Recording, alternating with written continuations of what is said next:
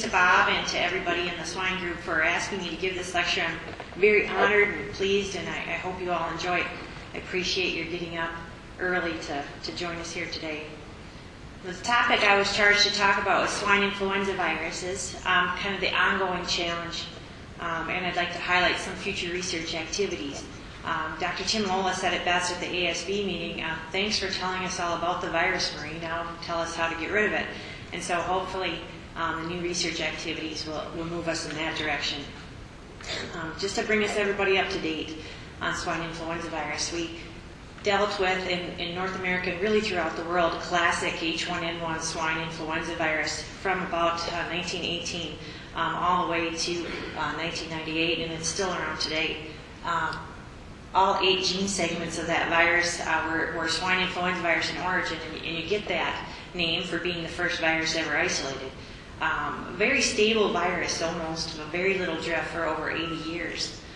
Then dramatically, in 1998, things started to change for swine, especially in North America.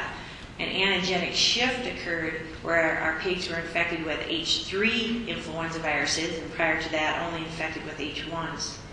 Now, these H3 and 2 influenza viruses, they were both double and triple reassortant viruses, and that means that these viruses were found in pigs that had been infected with human, avian, and swine influenza viruses at the same time. Those viruses reassorted their genome, and out came a reassortant, triple reassortant H3 and 2 influenza virus. And that particular group of viruses has undergone accelerated drift and continuous reassortment to this day.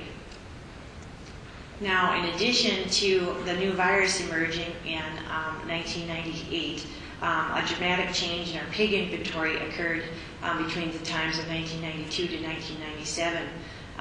There was a move of pigs to the fringe corn belt, and a great expansion in the industry.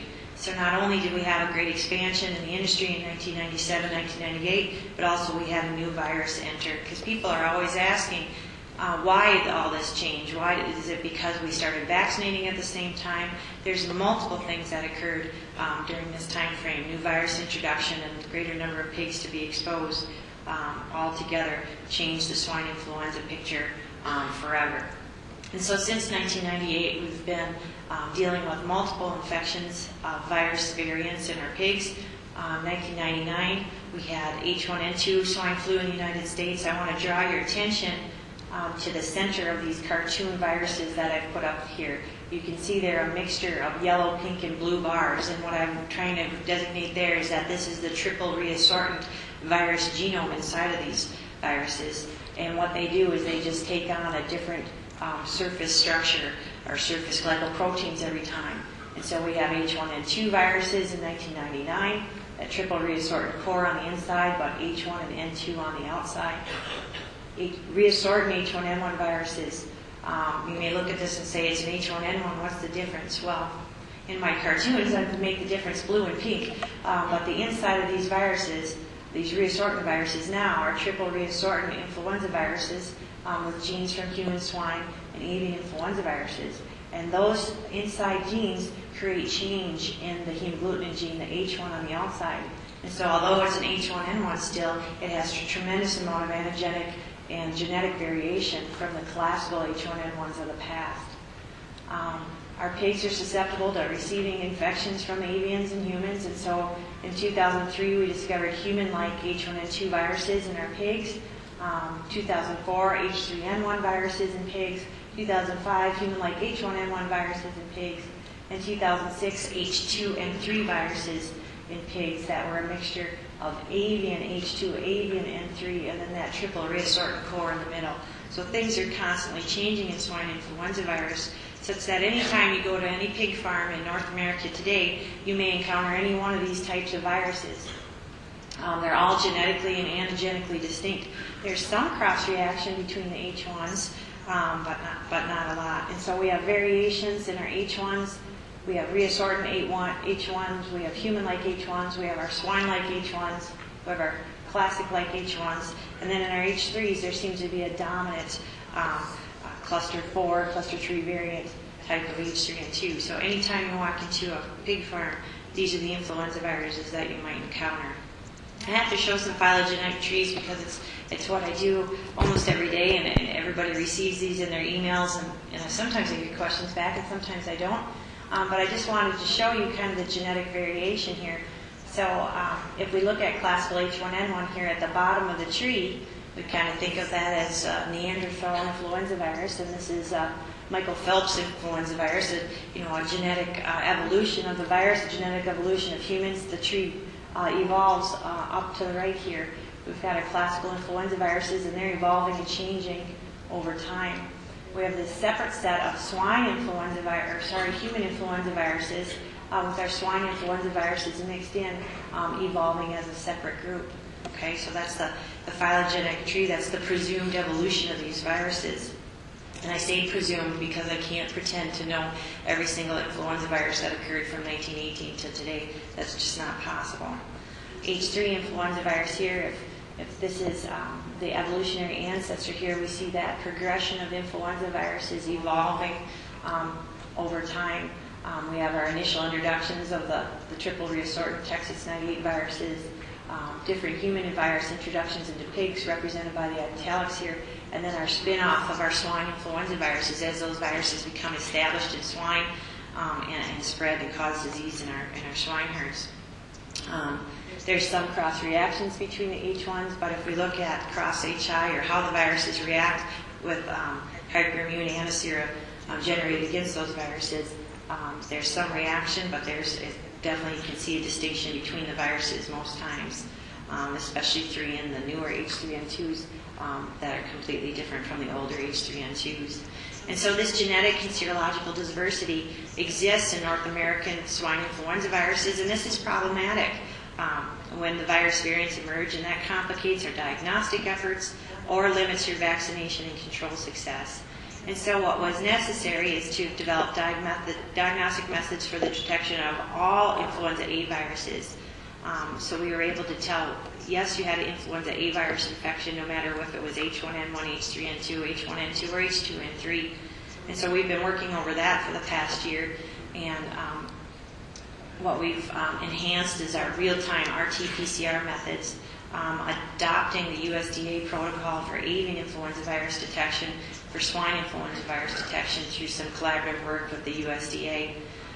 What we've developed and what we're using currently is a rapid, accurate, and inexpensive method that can be used on both ante-mortem and post-mortem samples. I used to have to get up here and say, you have to send me tissues of lungs from pigs in order for me to get a diagnosis if it's influenza virus.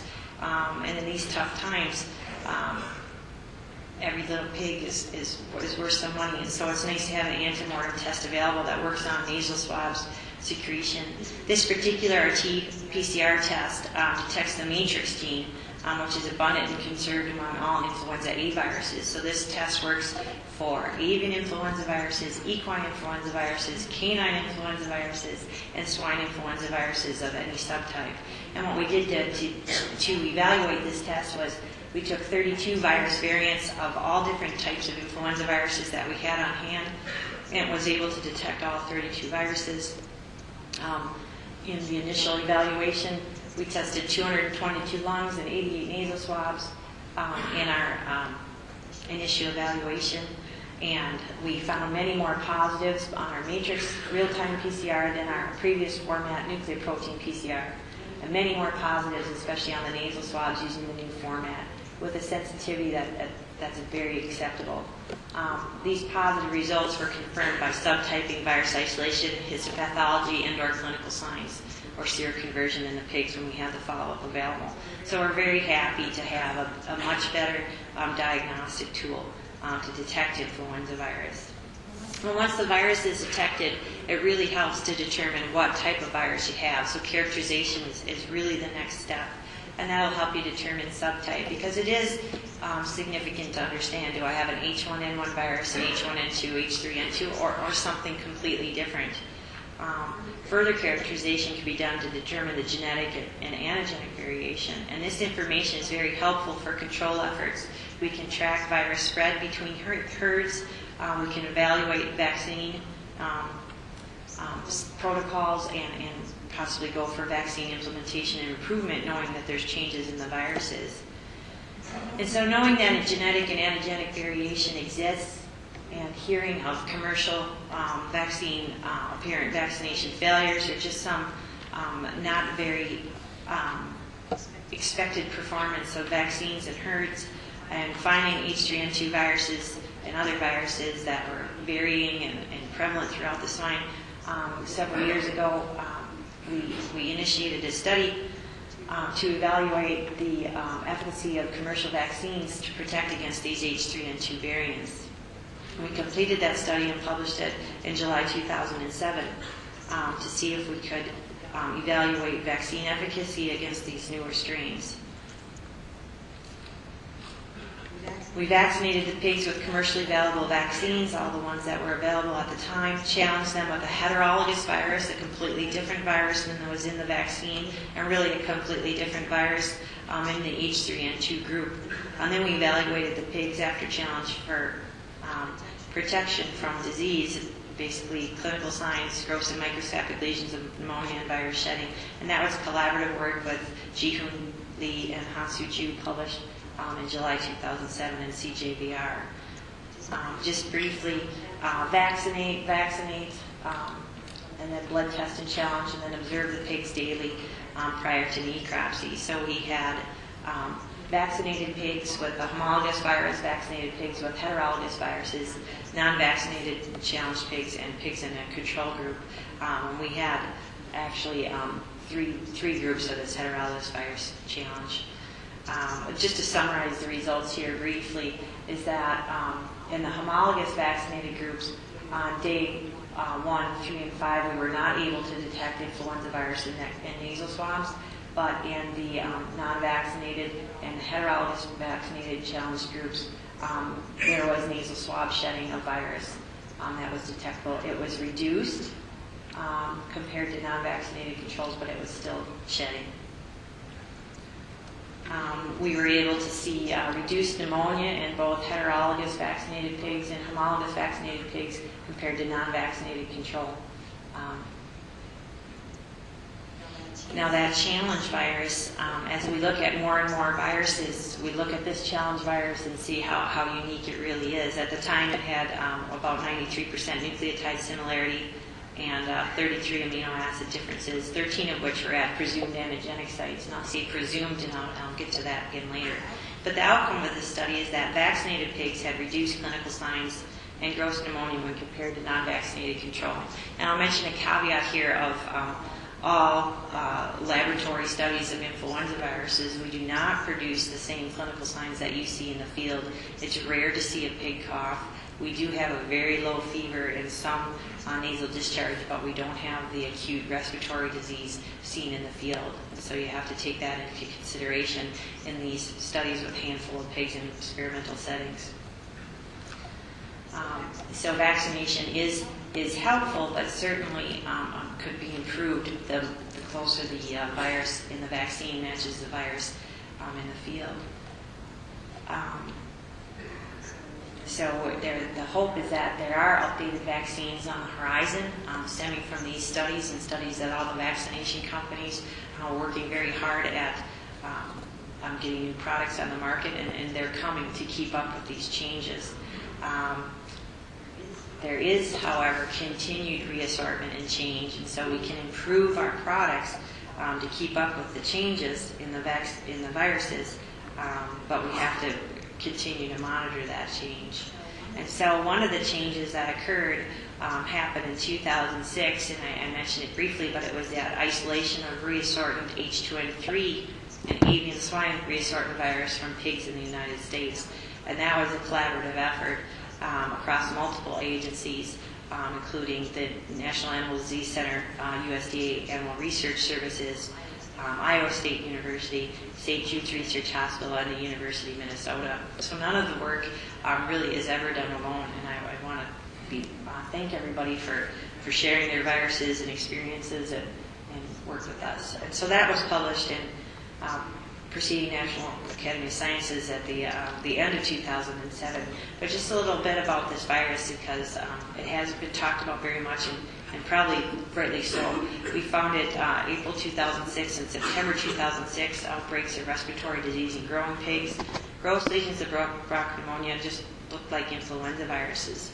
Now these two farms, I call them Farm A and Farm B, are multi-site commercial farms. They're 4 miles apart, but they do not share pigs, feed, personnel, or transportation.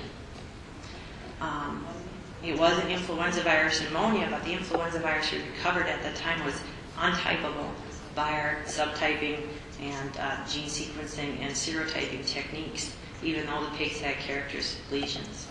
And so full genome sequencing was completed, and that's where it was determined that this virus was an H2N3 avian influenza virus, or swine influenza virus with avian origin, hemagglutinin and neuraminidase.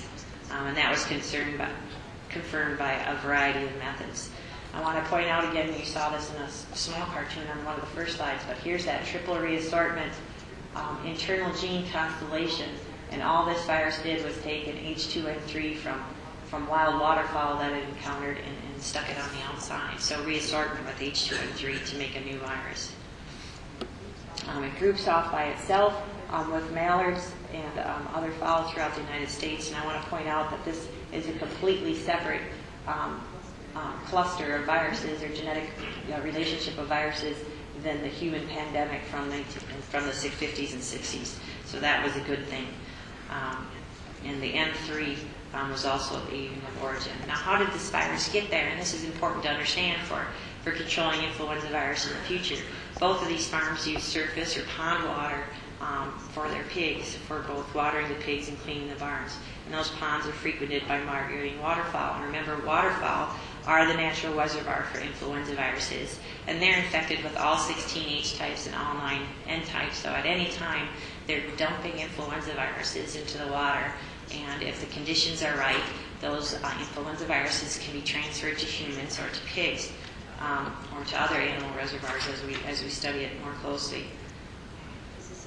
Is this a continuing problem or a one-time event? Well, first we went out to both farms, A and B, to determine, although I found H2N3 in the laboratory, was there H2N3 on these farms? And sure enough, there were convalescent antibody titers in sows and gilts and weaned pigs, even 6 to 12 months after the disease was first detected. But as time went on, 15 to 18 months later after the disease, only mature or older sows born or sows existing on the farm during the first isolation of the disease were positive, and young sows, parity 1s and parity 2s and gilts, were all seronegative, even though they were co-housed in that same farm. So the disease did not seem to be spreading from the old sows to the young sows. No human illnesses were ever reported, and that was a concern for most people because H2 viruses hadn't been reported in the United States or even throughout the world in the human population since the 60s. And so potentially everybody born after the 60s was susceptible to an H2 influenza. But we were fortunate through collaborations with the Centers of Disease Control to visit this farm, one of the two farms again, and collect serological surveys of the workers and the veterinarians, and there is no H2 seroconversion, and any of those workers are veterinarians. So there were, even though they were exposed to H2 positive pigs, there wasn't any evidence of exposure in these humans. So that was a good thing. So pigs can be intermediate hosts for avian, human, and swine influenza viruses, allowing for the emergence of new reassortments, but it doesn't always mean that those pigs are creating viruses that can readily transmit to humans or cause pandemics or even epidemics. So what's the future of swine influenza virus? What does it look like? Well, the vaccination challenge studies have been useful for exploring in vitro observations such as antigenic and genetic differences. So I find genetic differences between two viruses in the laboratory. What does it mean? We're able to inoculate the pigs with one virus, challenge with another virus to see if there's a difference in their immune response or in the disease expression. But those studies are expensive. And that can be limiting, and it doesn't really reflect what's going on in the field. I have 30 pigs in the laboratory that never cough, have a very mild fever, and yet continually you're seeing pigs on farms coughing, respiratory distress, and even death from the same viruses and vaccination protocols. So they can be limiting. But gene sequencing and going forward, even reverse genetics may be more helpful in determining these significant differences, and especially in studying these viruses that have genes that may contribute to immune escape. And so we're doing a lot of different ongoing research for influenza viruses. I first want to talk about our influenza virus surveillance that we're doing between swine, humans, and avians, because there was a lot of concern or public health concern about influenza virus, especially with the emergence of high-path avian influenza viruses, H5N1, throughout Asia that are capable of going directly from birds to human and causing death in humans. And so what we've been doing at the University of Minnesota in collaboration with the National Institutes of Health, National Infectious and Allergy Disease Research Center, with a multi-lab and college collaboration with the School of Public Health and others, we're looking at novel swine influenza viruses, especially in areas where interspecies transmission is likely to occur due to high densities of both avian and swine production, or poultry and swine production. And when we're talking about Minnesota, and in our other location, North Carolina, we're talking about turkey and swine production. And so, and we're also looking at influenza virus transmission between swine and swine operation employees. And these next few slides I'm going to share with you are the work of Amanda Bedoin, a graduate student at the University of Minnesota Veterinary Population Medicine Department, who's doing some international population medicine studies, and Jeff Bender, and a host of other people at the University of Minnesota. And the hypothesis and the objectives for these studies is that transmission of swine influenza virus likely does occur between pigs and swine facility workers. In some publications in 2003 by Dr. Chris Olson and in 2006 by Dr. Greg Gray at the University of Iowa showed that swine workers and swine veterinarians, such as ourselves, are more likely to have antibodies to swine influenza virus than the baker or the banker or the accountant down the street. And so we wanted to better understand the occurrence and impact of these swine influenza virus infections on the swine production facilities themselves. And then if we were to happen on this situation, we would detect and characterize influenza viruses from workers and pigs on the same site where both were sick with influenza-like illnesses.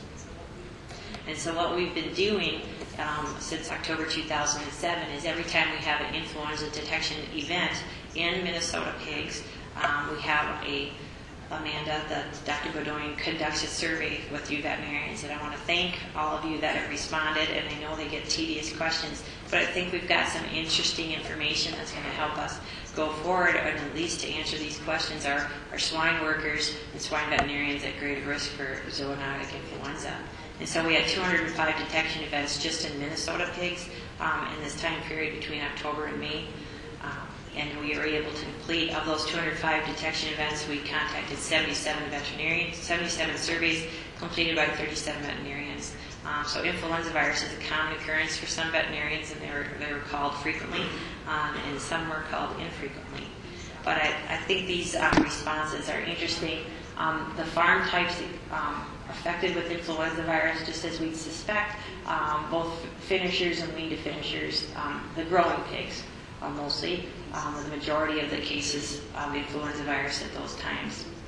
The ages of pigs affected, 99%, well, these numbers don't add up sometimes, but the majority of the pigs affected were the growing pigs, and less outbreaks in the adult farms.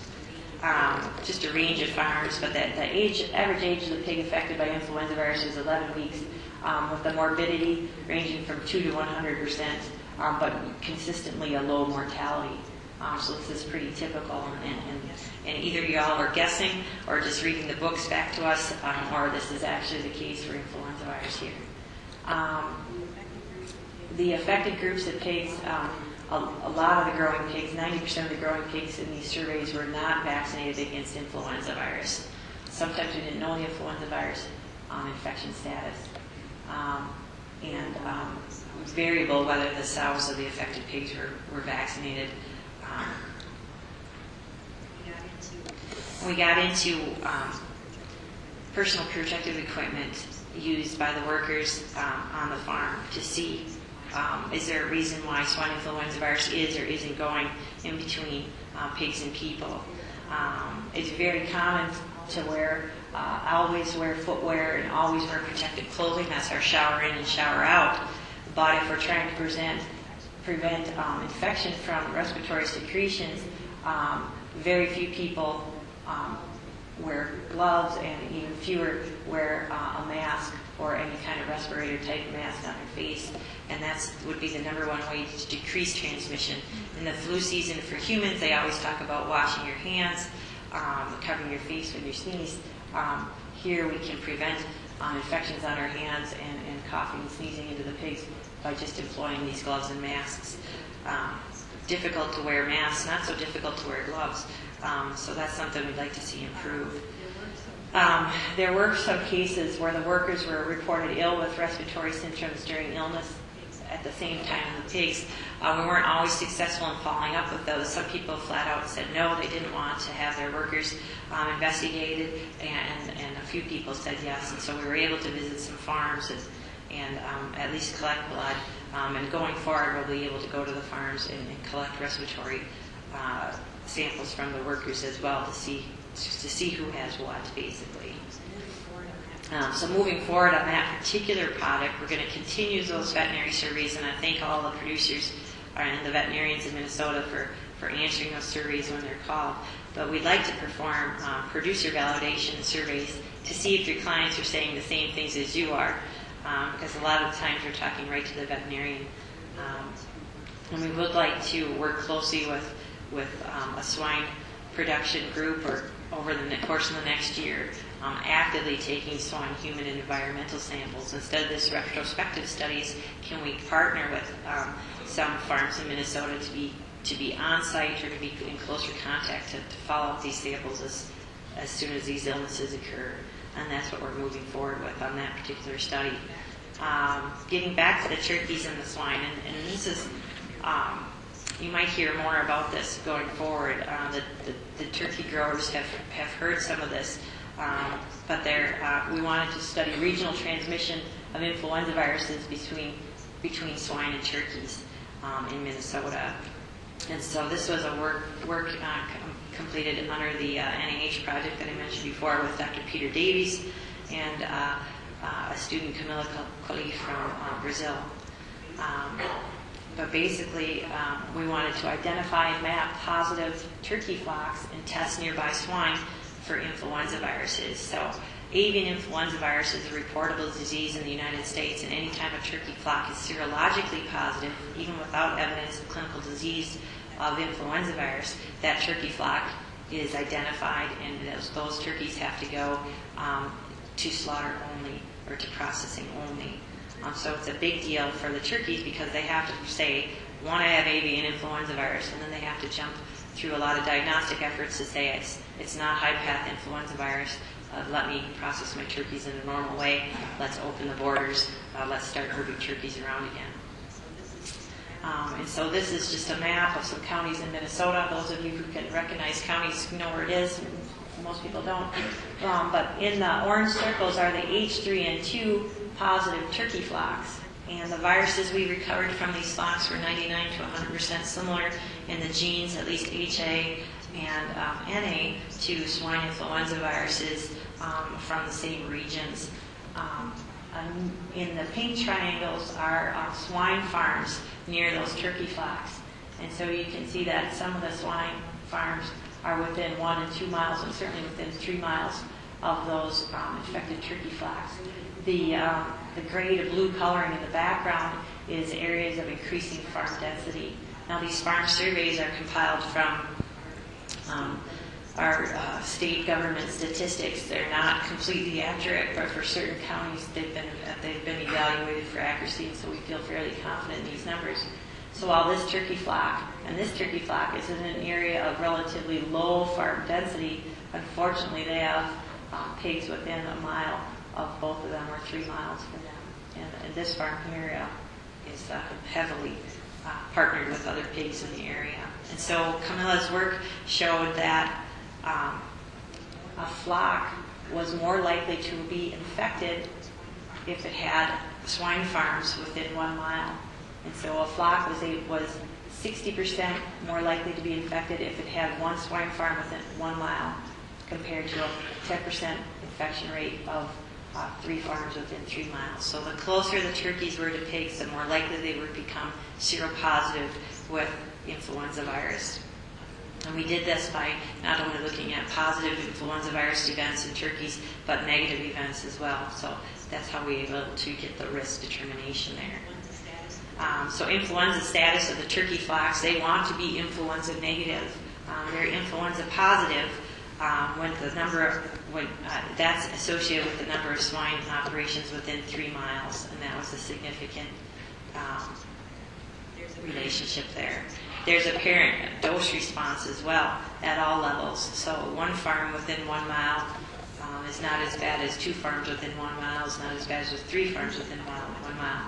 And this is biologically plausible as well from some reports that we've been able to follow up of growing swine moving into 1 barn and having influenza virus, and the nearby turkeys seroconverting to influenza virus about 4 to 6 months after those swine do. So there's concerns, of course, about our farm location database. We're working on its completeness and bringing it up to date and the accuracy of those point locations, but we feel fairly confident that there is an association between influenza status of a turkey farm and its proximity to swine operations. Moving on with the challenge posed by you all, thank you for telling us all about the virus and what it looks like, but help us get rid of it. Very fortunate through another collaborative research response with St. Jude and some researchers on the West Coast to look at the immune response of swine to influenza virus. Because controlling swine influenza virus in pigs using killed vaccines assumes that the critical antigenic sites are the same as antigenic sites that are reported for human influenza viruses. If that were the case, we'd be able to control influenza virus in pigs a lot better just by updating our vaccines to the current strains, employing autogenous vaccines every time, and putting that in and vaccinating with the most homologous strain that we can. And when we get a change in the virus, we switch it out, but yet we still have to change it again the next year. So are we making the changes in our viruses that are in our vaccine based on the correct antigenic information? So we propose to map the antigenic sites of the H3 swine influenza virus, and this is an expansion project from the Minnesota Center for Excellence in Influenza Research and Surveillance, which is ongoing research here at the university. And so our first objective for this future study is to generate swine-specific anti-hemagglutinin influenza monoclonal antibodies to a current antigenic drift variant of H3N2 SIV. We're choosing to use a Manitoba virus from 2005 because it's antigenically and genetically similar to the virus that was reported in emerging infectious diseases in December 2007. That was a likely case of transmission between pigs and humans in a community in Canada, not in Manitoba, but in Alberta. And so we have these drift variant H3N2 influenza viruses that cause a lot of problems in our pigs, and occasionally some reports that they go into humans. And so to get funding to understand this, we have to make those links sometimes. But I think this research will really benefit the swine industry as well. So once we create those monoclonal antibodies with the current H3N2 drift variant, we are going to map the swine H3 molecule with respect to the location and structure of those antigenic sites and compare those to those published in 1981, quite a long time ago, for the human H3 hemagglutinin. And from that, we'll be able to determine if the mutations of the virus, if there's mutations that are occurring at a specific site that make it possible to escape vaccine immunity. We hope to be able to predict cross-protection between vaccine strains and field strains by detecting changes in the identified key antigenic sites, and then possibly identify new targets for SIV vaccine design. So we'll be able to, because our vaccination and challenges studies are limited in our small groups of live pigs in experimental settings, is there more we can do to tease out the genome to target those studies once we know the key antigenic sites or find them? So that's an ongoing project that's just getting underway. That'll take a bit of time to complete, but hopefully you'll be patient and we can get through it and learn a lot. So what does the future hold? We don't have influenza virus solved, and it's been a virus that's been around since 500 BC or so. So it's a very successful virus, and that's because it changes all the time to evade the host immune system, and it will continue to change.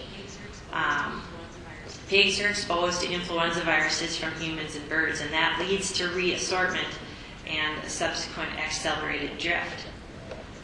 But I'd like to take this opportunity at this podium to say that influenza viruses of pandemic potential, those that are going to threaten to wipe out the human race, those do not require a passage through pigs.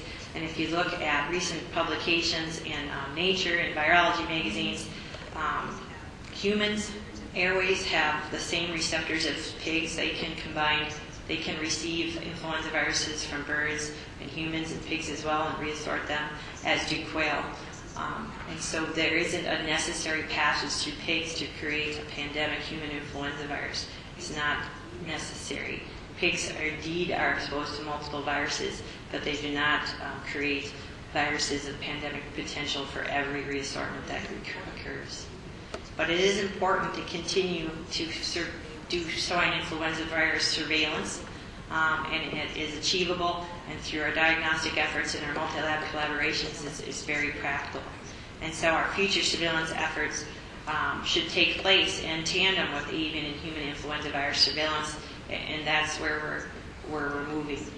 There's a database funded by the National Institutes of Health called the BioHealth Base, and there's some people much smarter than me that can look at these viruses, but yet we'll be able to give them our practical pig experience and try to relate their computer findings to what's really going on in the world.